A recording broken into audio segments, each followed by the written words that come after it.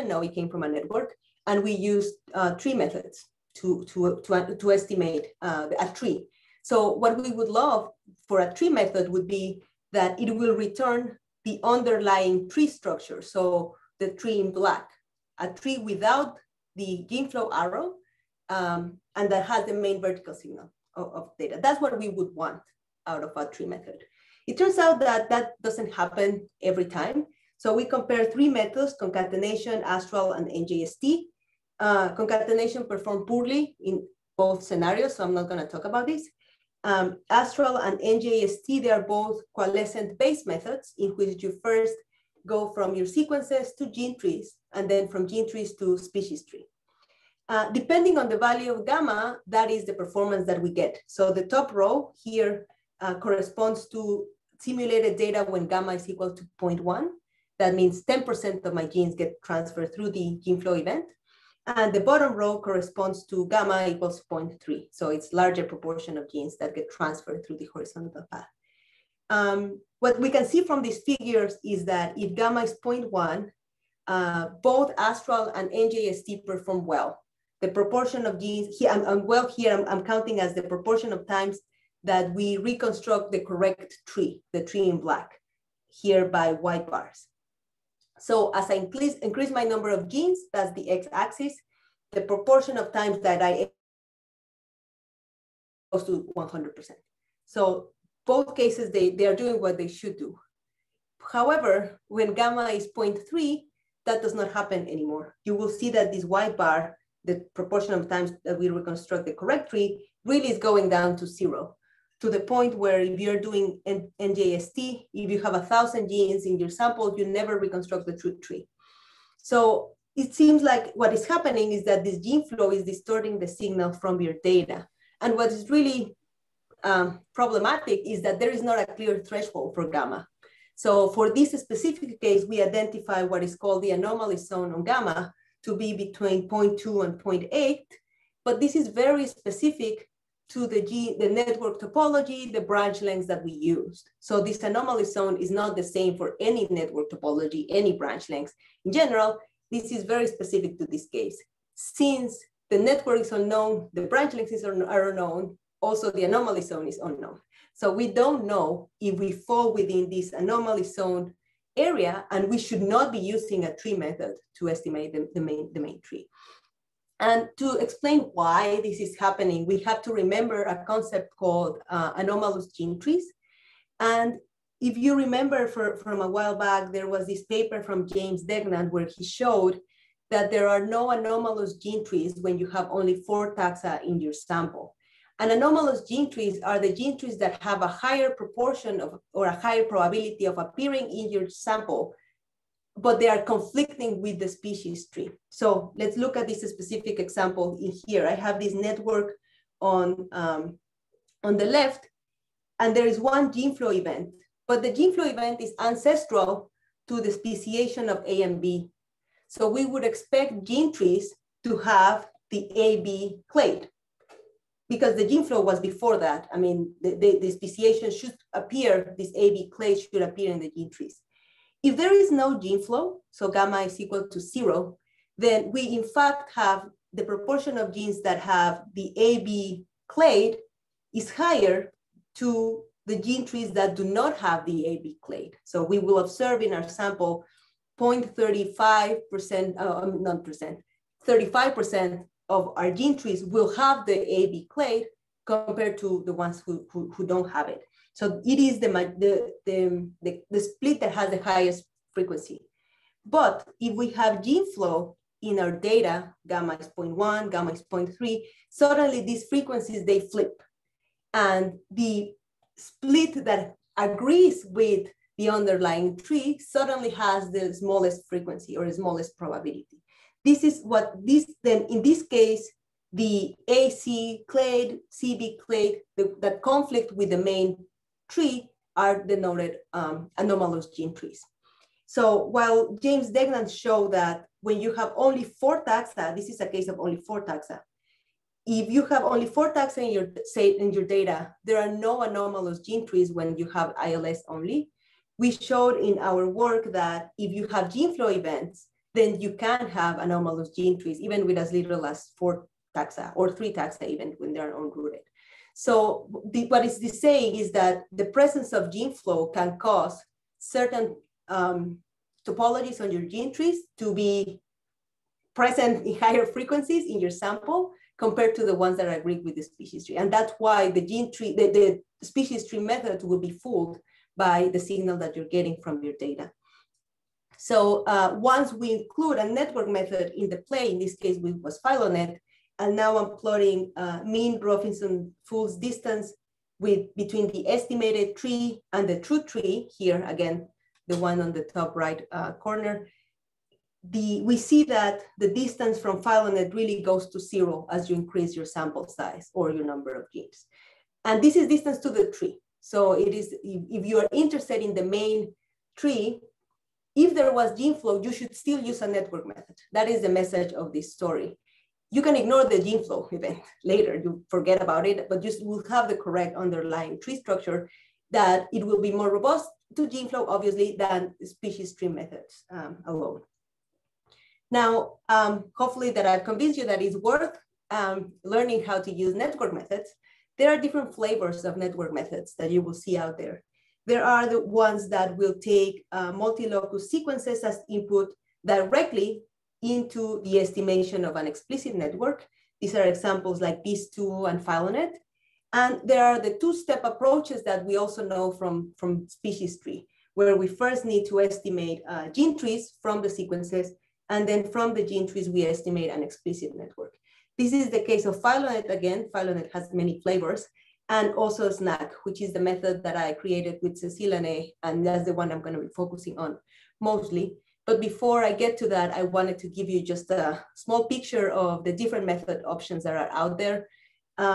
For the cases that the one-step methods or co-estimation methods, both are Bayesian in nature, and the parameters of interest are the network topology.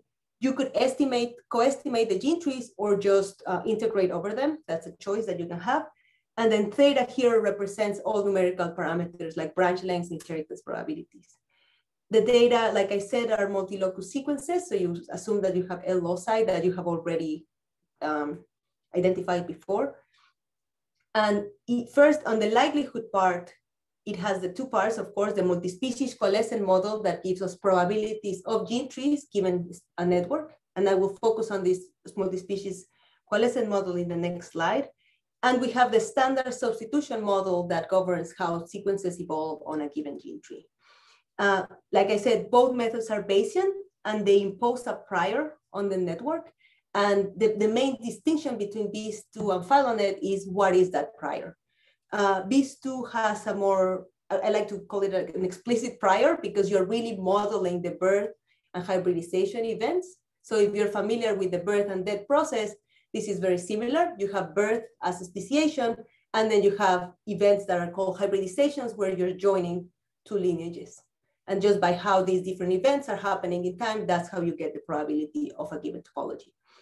Phylonet does not have any prior on the actual topology or the events, birth hybridization. It's simply imposing a prior on the number of reticulations. So you don't want to have too many reticulations. So you have, I don't recall, I should have checked before the talk, but it could be a Poisson or I don't recall exactly, but you are focusing, you're choosing a prior that does not allow you to include too many reticulations. And it also has a second prior that it's a prior for the cycle diameter. So a given hybridization event will create a cycle or blob in your topology, and you don't big because that will involve gene flow between different very far apart lineages in your underlying tree. So they control the cycle diameter with another prior. So the main distinction between these two are just the type of prior that they do. But of course, as you might suspect, this one-step estimation or co-estimation is very time-consuming and is not very scalable to large data sets, which is why people prefer to do the two-step approach where you first estimate gene trees, and then from gene trees, you take the gene trees as known to estimate a network. And again, in this case, there are two options. There's the phylogenetic Bayesian, the phylogenetic maximum likelihood. The prior on the Bayesian is the same one as they had from the other approach. The third option, which is the one that I'm going to focus on more today, is where you don't take the gene trees directly as input. You first summarize their information into what's called concordance factors. And using the concordance factors, we create a pseudo likelihood function that is the one that we estimate in SNAC. So I'm going to be focusing, of course, on this part because it's the one that I created with Cecile, but I wanted to give you a quick overview of what other network methods. And of course, I should also say, this is not an extensive list. So I'm focusing on the case for when you have multi-locus sequences as input. If you have SNPs, there are many other methods out there that you can use. Also, there is Heidi from Laura's lab, and there's also SnapNet that recently appeared, and there are many others. And so this is not an extensive list of network methods, obviously. And like I showed you, the likelihood depends on this multi-species coalescent model. And so first I want to remind us of what it is, what it looks like on a tree, and then what is the extension for a network. So the multi-species coalescent on a tree simply is looking at a specific population on a branch in the species tree, where we are first grabbing two lineages, one from A and one from B, and we're tracing back who is the ancestor of each of these lineages. So when they are within their own population, so the population A and the population B, well, those ancestors are fully contained within that population. But they will reach a time here where these two lineages will reach the common population. So now they can coalesce, or by that we mean they can find a common ancestor.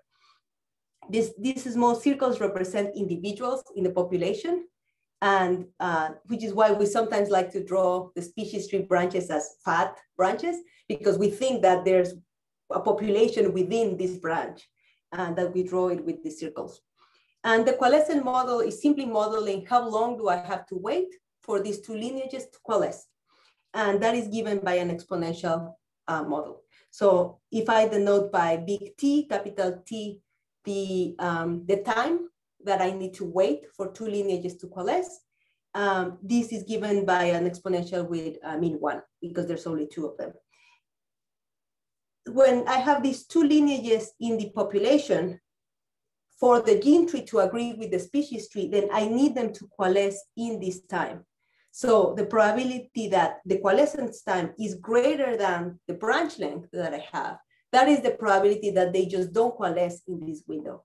And that is given by e to the minus t by the exponential. So just to give a little bit of intuition, if this branch length grows to infinity, is really, really, really long, then A and B have a lot of time to coalesce.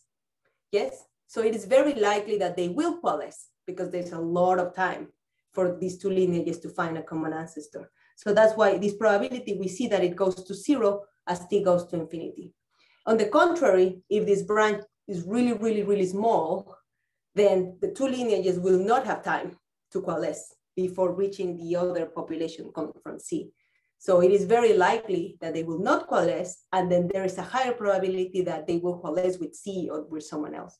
So with this multi-species coalescent model, we can calculate the probability of any gene tree within the branches of the species tree. So if we want the gene tree to display the A-B clade, we want A and B to coalesce in this branch, and that happens with probability 1 minus e to the minus t.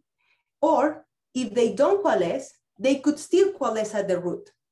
Yeah, so if the fact that they don't coalesce in that window does not mean that they're not gonna coalesce. They could still coalesce at the root, and that happens with probability 1/3. Because once we reach the root, yes. I have just a quick question, because you said it's a probability of the gene tree. I mean, is it a species tree here, this branch ABC and your P, or is it really the gene tree? Because what are the genes? Is capital A a species or a gene?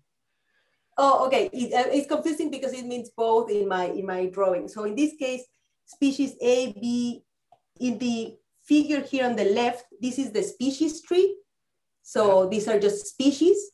And in so let's just say the fat tree is a species tree, and the thin tree here, this is a gene. This is a gene tree. So we have the species tree that we think of a parameter of the coalescent model, and the gene tree is the one that lives within the branches of the species tree. But in your drawing, the gene tree is isomorphic to the species tree, and I mean this is of course often not the case. Often not the case, yes. Okay. Yes, and that's what's going to happen in the next slide. I can show you in the next slide, okay, if that's okay. Yeah, thanks for the question. So at this point, all that I'm saying is that this is the tree that agrees with the species tree. So in this case, the gene tree agrees with the species tree. And given the coalescent model, that happens with probability 1 minus 2/3 to e to the minus t. But as I didn't check the name of who was asking, but as they were saying, it could not be the case. So we could have a gene tree that does not agree with the species tree, and that will happen with different probabilities under the coalescent model. So for example, if we focus on the figure in the middle, we still have the same species tree that has the clade AB, but in this case, A and B, the lineages, they did not coalesce in their window. So now we have B coalescing with C, and we will observe a different gene tree because they did not coalesce in their window. And what is going to give us information about, I want to say, the frequencies in which we observe the different gene trees will provide information about whether we have an underlying tree or an underlying network, which is what I'm going to show in the next slide. So when we have a species coalescent now on a network, it is the exact same model on the tree branches, but now the lineage from B will have a choice. This lineage from B will reach a hybrid node at one point, and it will now have a probability gamma of following one path and probability 1 minus gamma of following another path. So it is the exact same coalescent model that we had from before, but now the lineage has some horizontal edges where there is a probability of following those different paths.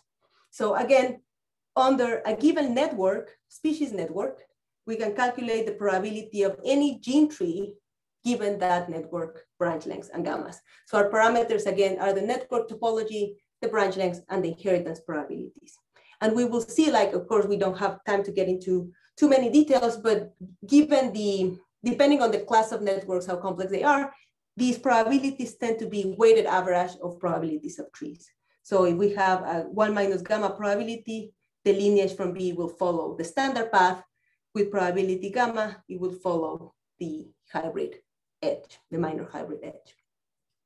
And with this likelihood coalescent model on a network, that's how we calculate the likelihood of any given network. You can calculate this for a network of any size, obviously, but it becomes increasingly challenging as you increase the number of species.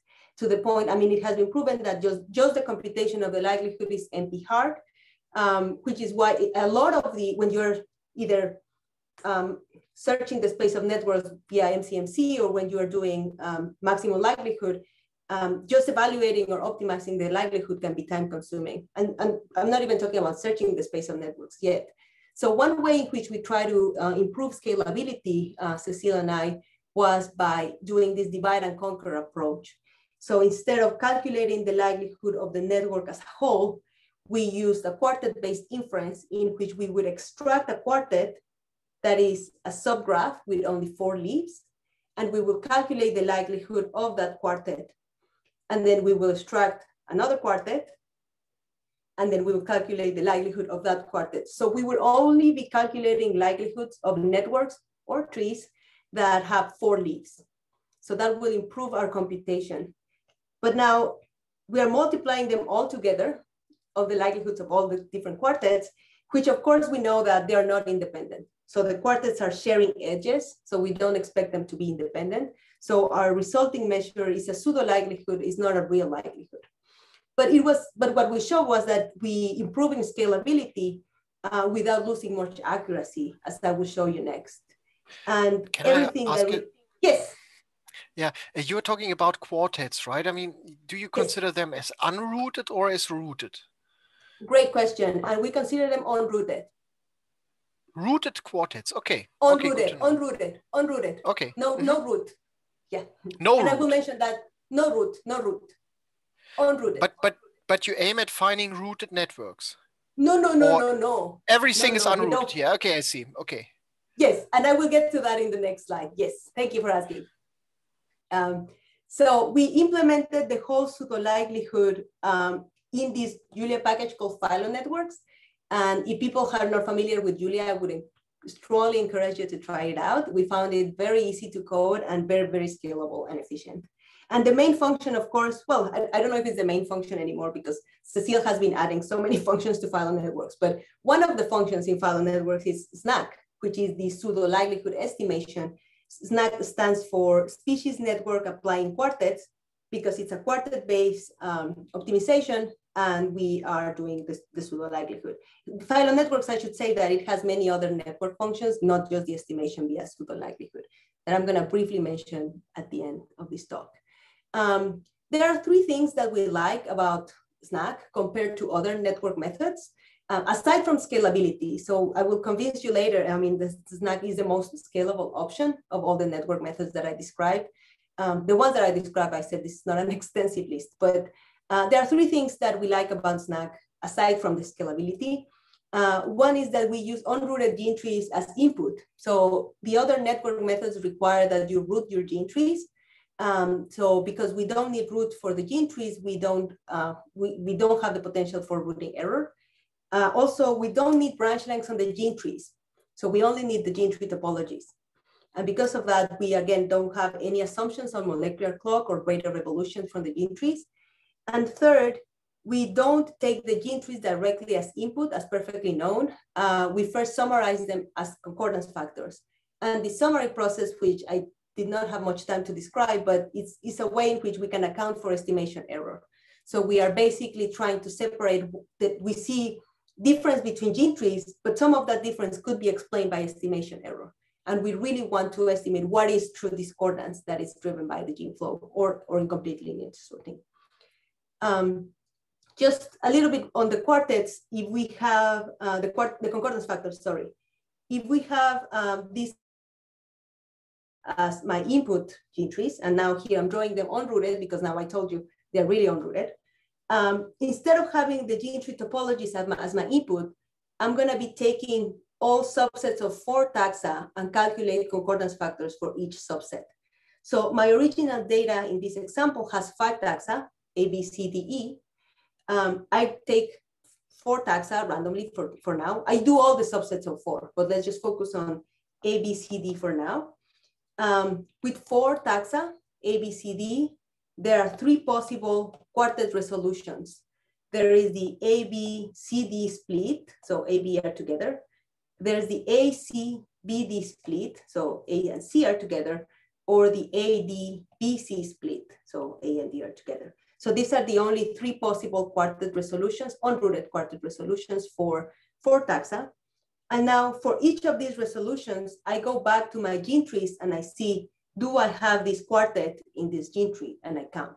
So for example, in this case, I have 5 gene trees, 3 of them in red have the AB resolution. So I have 3 out of 5 gene trees displaying the AB split.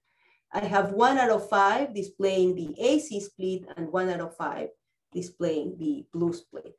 And this is for the first taxon subset A, B, C, D. I can do that for all subsets of 4. And I will ultimately have a table of what we call the observed concordance factors that we got from our gene trees. And then our pseudo likelihood, we can actually decompose it as having two major components, the observed concordance factors and the expected concordance factors that come from a specific network. Those expected concordance factors are the ones that we calculate with the multi-species coalescent model. So to give you one example of how we would calculate it, if we have this quartet, or because it's a network, we can call it quartet. If we want to know the expected concordance factor of this quartet, we found out in our paper that it's just weighted average of concordance factors of 2 trees. So if we look at the specific drawing, for example, with probability 1 minus gamma, A is gonna be following the black path. So we will be ignoring this whole part here. So we ultimately only have the tree quartet that has the branch length T1. But if A follows the hybrid path with probability, that happens with probability gamma, then A and B have more time to coalesce. They have the time T1 plus T2. They have a longer branch to coalesce. So this is just one example. Ultimately, what we do is for every extracted quartet from the network, I can calculate the expected concordance factors, and I will compare them to the observed concordance factor. Not a I comparison, obviously, is just an evaluation of the pseudo likelihood. And ultimately, we will find the network that agrees, whose expected concordance factors agree the best with the observed concordance factors. Okay, so some scalability. We compared SNAG with phylogenetic on 4 different networks. The smallest one has only 6 species, 1 hybridization. The largest had 15 species, 3 hybridization events. So first of all, for the largest one, we could not even run phylogenetic. This is the maximum likelihood phylogenetic using gene trees as input. So it's not even the co-estimation starting with sequences process. I'm already estimating gene trees and using them as input into phylogenetic, and it's doing maximum likelihood, it's not doing Bayesian. So for the network, yes. Yeah, another question. So when you say n equals 6, this means the number of species leaves. Or what? Of yes, leaves in the species tree. Yeah, and the x-axis is then the number of genes or gene families, or the number of genes. Number of genes. Okay, I see. Yeah. Okay. Yes. Sorry, I have not seen. Okay. Yeah. Okay. Good. Sorry. No rush. And actually, I should have said that. So n equals 6 means 6 leaves, and H1 means the number of hybridization events that we have in the network. And here the x-axis is as I'm increasing my sample size or my number of gene trees.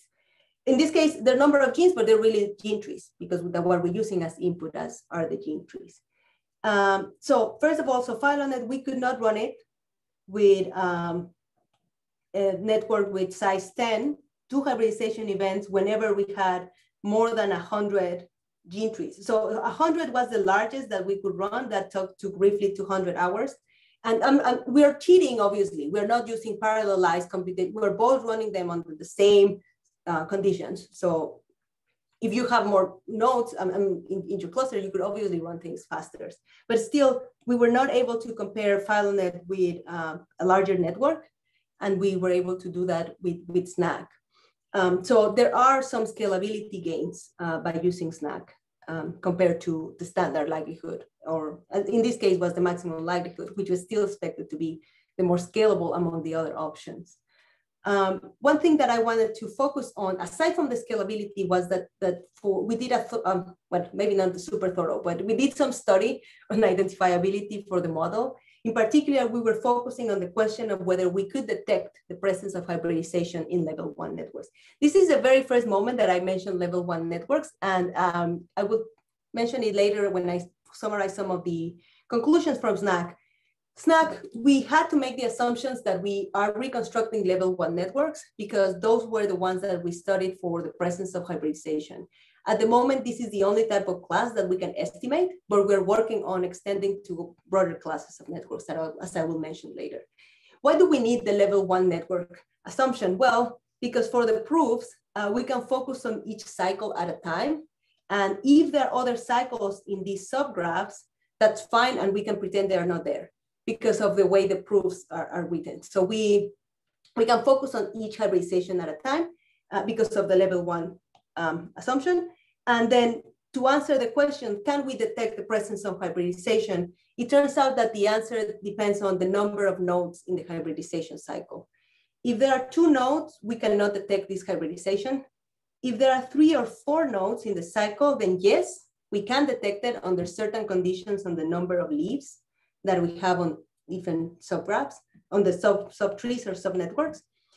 If we have 5 or more nodes in the cycle, then yes, we can always detect it, which is great mathematically, but biologically might not make the greatest sense, because if the cycle is really big, as I was mentioning before, that means that the donor and recipient of gene flow are very far apart on the tree. So that might not happen as much biologically. And just to give you a little bit of the flavor of the proofs, all of these proofs, we first mentioned them in the original SNAC paper in PLOS Genetics, but then we rewrote them because that was aimed at the biology audience. So it was not the most mathematical version of the proofs. We rewrote them recently and just posted them on arXiv. And just an idea of what we were studying, basically, each network topology with branch lengths and gammas defines a set of polynomial equations as the concordance factors. And we would compare this set of polynomial equations to the ones without that hybridization event, the ones with the tree. So we have another set of polynomial equations given by the tree that is the exact same tree, underlying tree as the network, but just removing that minor hybrid edge. And the question was whether we could choose parameters in the tree in a way that they will produce the exact same set of concordance factors. And we found that under the condition that all branch lengths need to be between 0 and infinity and gamma needs to be between 0 and 1, we're able to prove that they will not share solutions on the concordance factors, the network and the tree. One thing to notice at this point is that our proof, they are only focusing on comparing a network to its underlying tree. We have not done proofs comparing another network. So it could be that two different networks are producing the same set of concordance factors. We have not investigated that. So we are just investigating whether they are the same as the tree. And this is just one example for the case of 4 nodes. We found that the two systems share solutions. The trivial case, if gamma is not there, of course they will share solutions. And if you force gamma to be between 0 and 1, then you start forcing some of the edges in the cycle to be 0, and then moving to a smaller cycles until you eventually reach the one that has only two nodes. Anyway, there are more details in the arXiv paper. I love this topic and I wish I had more time. I'm checking the clock to see how I'm doing on time. And I wanted to talk also about the accuracy and why we started exploring identifiability in the first place. Well, we're statisticians, so we do care about identifiability, but also because when we started looking at the results from SNAC, we were a bit disappointed at the beginning because it seemed like SNAC was not finding the correct network. And let me just show you here, if we focus on, so again, here there are the same 4 networks, increasing size. So from N6 nodes leaves to 15 leaves and 3 hybridizations. The orange represents the proportion of times that we do not estimate the correct network. So orange is bad. So first thing that we can see is that as we increase the network complexity, we estimate the topology worse than simpler networks, which is, I guess, is understandable. Smaller networks, they're easier to estimate. Larger networks, more complex networks, they're harder to estimate. But now let me show you the difference between the white and this beige color. So the white represents, we are correctly estimating the network topology and the correct direction of the hybrid edges. So if I show you one of these figures again, so we have the cycle in there, and also we have direction for the hybrid edges. So going back to the question, are we in the unrooted, rooted world? We are kind of in between because the network is really unrooted, but we do have the direction of the hybrid edges and of course, everything below them. Because if we know that time goes in one direction, then the root cannot be on A because that will mean that the time will be going in the different direction. So in SNAC, what we're estimating ultimately are level 1 semi-directed networks. And I know that semi-directed is something that we invented and there is a real computational term for this type of networks that I learned it at some point and I forgot. But anyway, so I refer to them as semi-directed. Some edges are directed, some edges are not. And please someone let me know what is the correct term if you know it. When some of your edges are directed and some are not. But anyway, just to point that out in here. So in white, we are correctly identifying that the cycle is there, but we're also correctly identifying who is the hybrid in this cycle. Because you could have the cycle there, but then think that this other guy is a hybrid. You have the wrong direction of the hybrid edges. The cycle is the same, but what's changing is who is the hybrid. So in our picture here, white is when we correctly identify the cycle and the edges, the direction of the edges. And you will see it was super depressing for this N10H2 network. We never found the correct direction of the hybrid edge. You will see the white is very small. But the beige here means we detect the correct unrooted network. So we at least detect that the cycle is there. We choose the wrong hybrid node, but we know that the cycle is there.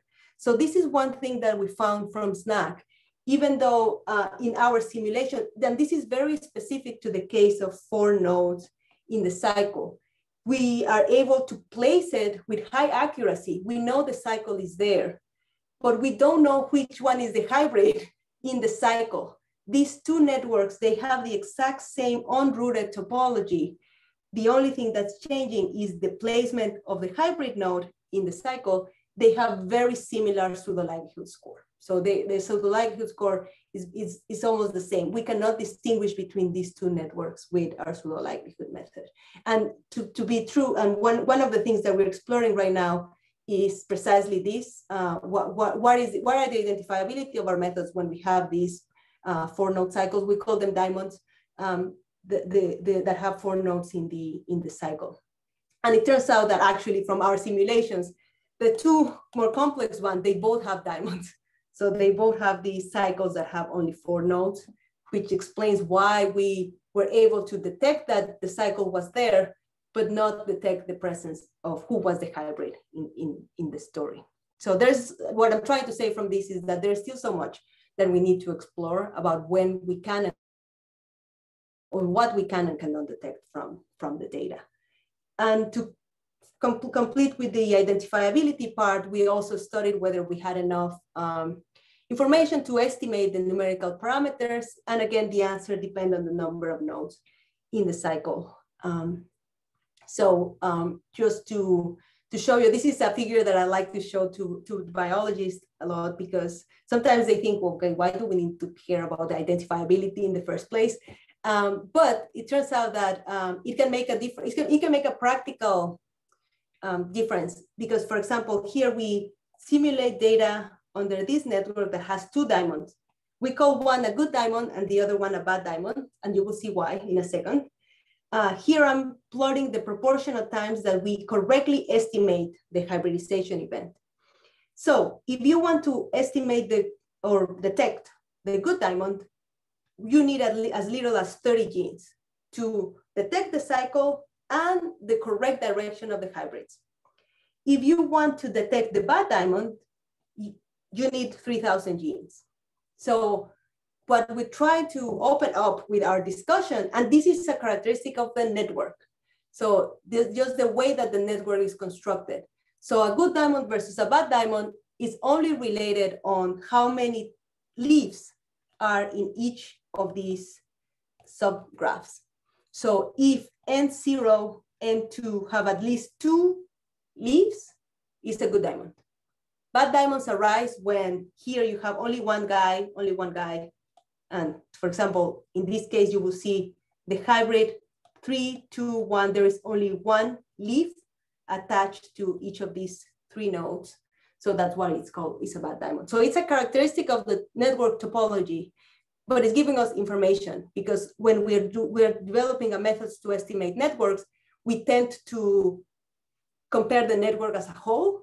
And there could be parts of the network that we are able to reconstruct with high accuracy, and other parts that we just can't. So I think that there's still so much that we can investigate on networks. And now I have to talk. I think I was super excited talking about networks, and when I prepared my talk, because I said, yeah, I'm going to talk about so many things that I can never talk about in usual talks. But anyway, I just very briefly, a few things. We do 5 types of network moves when we traverse the space of networks. These are network moves that we took from phylogenetic. So we did our hybridizations, change the direction of the hybrid node, hybrid edge, I'm sorry, move origin or move target of the hybridization. Oh, I'm sorry. Move hybridization, move target, and then do it NNI for 3 edges. Now these moves, we just made them up. We have no guarantees that we can traverse the space of semi-directed networks. If you're familiar with the work of Philippe and Céline that they published in 2017, they have this extension of tree moves to network moves called RNNI or RSPR1, the same. This move origin, move target, they are the same. It's similar to this RNNI, but in their work, it was for rooted networks. In our case, it's for semi-directed networks. And we have no guarantees, like I said. We don't know anything about the space of semi-directed networks. And that is one of the first things that we're still missing. I mean, there's a lot of work, and I think I could list everybody that is attending this talk that have worked on network space. I'm sorry that I couldn't list everybody, but for us, we still don't know anything about this semi-directed network space. And we have those moves, but we don't have any guarantees whether we can traverse it or not. Another of the network challenge is identifiability. We started a little bit of the conversation for the pseudo likelihood case. There is so much to do for the likelihood case in general. There is, of course, this work from Celine's lab on the distinguishability of networks based on display trees, which was later extended. The conversation was extended by James Degnan, saying that they are not distinguishable. These networks are not distinguishable by display trees, but they are distinguishable under the multi-species coalescent model. So again, they could be distinguishable with one type of criteria, but not with others. There is still so much work, I think, on identifiability, depending on different types of networks. And lastly, one of the network challenges is how do we compare networks? There are distance functions, mostly for rooted networks. So we end up having to root our networks to compare them. It would be great to have distance functions for the semi-directed case or for other types of networks that we're using. And also, how do we summarize information from a sample of networks? When we're doing Bayesian, when we're doing MCMC, when we're doing Bootstrap, we end up with a sample of networks that now we want to summarize. And it's not just enough to say, oh, they are the same or they're not the same. We want to really look into the specific parts of the network, because we just showed that some parts of the networks we could estimate with high accuracy, others we can't. So what we do in phylo networks is we focus on different clades.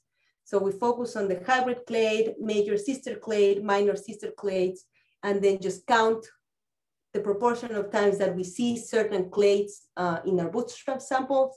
But this is, of course, just one way of summarizing information from a sample of networks. There are many ways. So just like a brief overview to conclude, there are many challenges for networks, and which makes it a really exciting area to work in. And I just want to finish by saying, where am I going now? I've presented all work that has already been done. So what are the next steps for me and my group? We're extending SNAG to the tree-child networks class. The tree-child, which I'm sure people here are familiar with it, but if you're not, this is a tree-child network. It's a network where at least one child of every internal node is a tree node. So if you have an internal node that is a tree node, at least one of the children has to be a tree node. So a violation would be that both are hybrids. And if you have a hybrid node, we usually assume that they only have one child in the networks that we reconstruct. So it's another assumption that I did not mention, that they're binary networks. So for this to be a tree-child network, the child of the hybrid node needs to be a tree node. So this is a class that is already extended from the level 1, but it still does not, it rules out some of the hybridization that we might see in reality. And some of the other things that I'm doing more recently that have nothing to do with networks is we're looking a little bit into BHB space with some collaborators all over the place. We're trying to think of connections between the coalescent model and BHB space. And this is just ongoing work, but because I mentioned it in my abstract and then I decided to focus only on networks, then I said, okay, I'm still gonna just say one thing in my slide, and then just if people have questions, feel free to reach out and ask. The other thing that I mentioned in my abstract that, again, I decided not to talk about it and just focus on the networks is I'm working with a professor in math here at UW on neural networks. And basically this is weird. It's a weird project. I don't know how well this is gonna turn out. We are training a neural network with sequences and the tree topology where they're coming from. These are only 4 taxa trees. So they're small trees. And these trees, they're just like a label. So the neural network doesn't care. It just label tree 1, tree 2, tree 3. And then we see if there's any pattern in the sequences that will allow the neural network to predict what is the tree that new sequences came from. It was inspired by some work that had been published, Deep Residual Network Resolved Quartet phylogenies, where they show, at least in that paper, that the neural network outperforms the standard phylogenetic techniques like RoxML, Mr. Bayes, and neighbor joining. So anyway, we're still exploring. We're not seeing the same accuracy that they're getting, so we might be doing something wrong. But if people are interested to talk more, I'll be happy to answer any questions or to meet remotely. I think the pandemic has opened up the possibility for remote meetings. So we now know that we don't need to be in the same place to schedule a meeting with someone and talk more about our research. So if anyone wants to follow up more on the networks or whatever it is that I talked, feel free to email me. My email is at the bottom. Well, that's my website, but that's where you can find my email. And sorry if I'm talking super fast at the end. I plan a super ambitious talk. To conclude, just an advertisement of my package, or my and Cecile's package, because phylo networks, like I said, SNAC is one of the functions that estimates networks from pseudo likelihood, but there are so many other functions that you can use.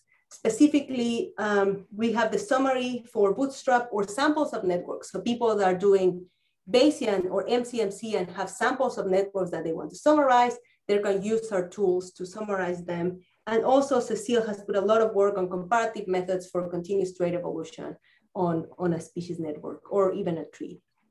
So this is my last slide. I really want to leave some time for questions. And so if there are any questions, these are all the great students that are working with me. And just to say, phylogenomics is one of the parts that the parts that I mostly enjoy about my research, but I'm starting to explore some other things outside of phylogenomics, more like a microbiome or genomics areas.